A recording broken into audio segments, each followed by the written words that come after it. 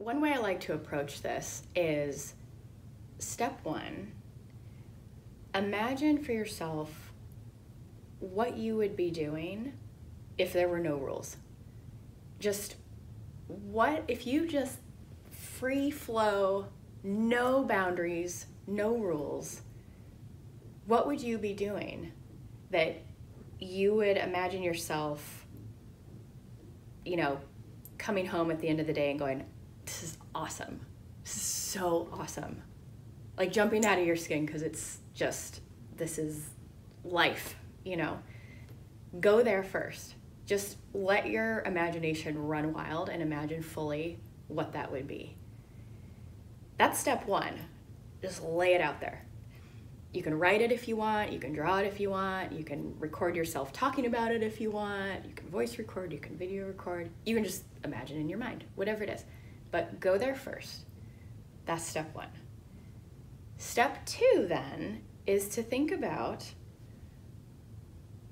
how would I actually, what would be the first step towards that?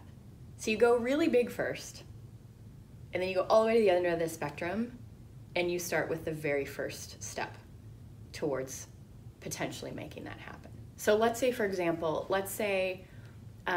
you know, my dream is to start my own organization. Let's just say this is what I imagine. And I have this idea of the types of people I'm going to be working with, what those interactions will look like and feel like, what my physical space will look like, maybe an idea of kind of how scheduling would work to my advantage, the whole gamut, you know, just this is amazing. Then I would go to the very end of the other spectrum and I'd go, okay, what would be a first step? A very small, doable first step. Because what you want to be able to do then, after you have this vision that gets you excited, is you want to be able to take a first step and have a success experience. You don't want to list out 8 million goals and try to tackle those all in the next week, right? Just one small step.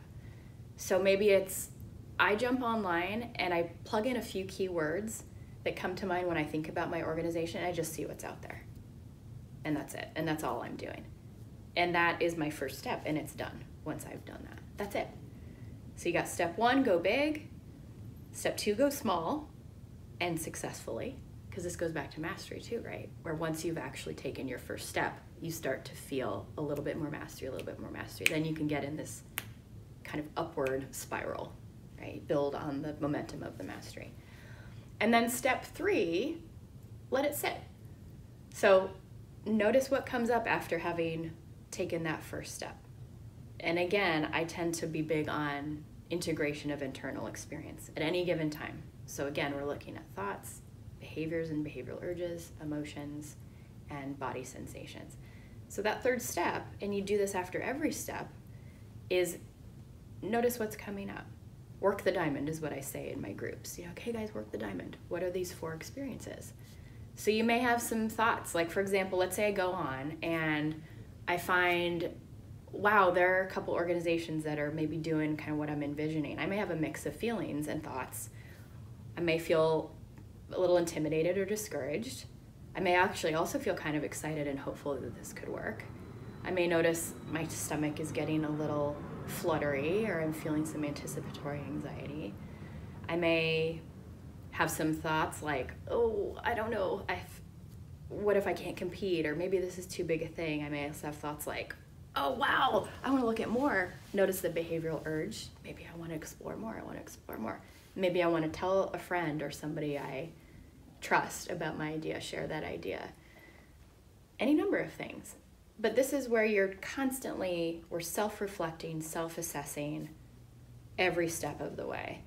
And doing that helps build insight around our internal experiences, which we carry with us everywhere, and helps you build mastery, helps us build mastery through each step of the process towards a big vision. And that's where you're connecting then your day-to-day to that meaning kind of out there in the world that you're going for. So those would be my 3 steps.